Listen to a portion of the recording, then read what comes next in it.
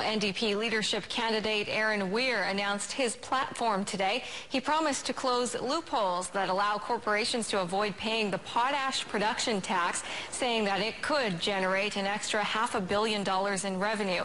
He wants to put that extra cash in a new provincial savings fund, so he says we can start saving for future generations. I agree with Premier Wall that as a matter of accounting, it probably makes sense to repay the existing provincial debt before creating a new savings fund.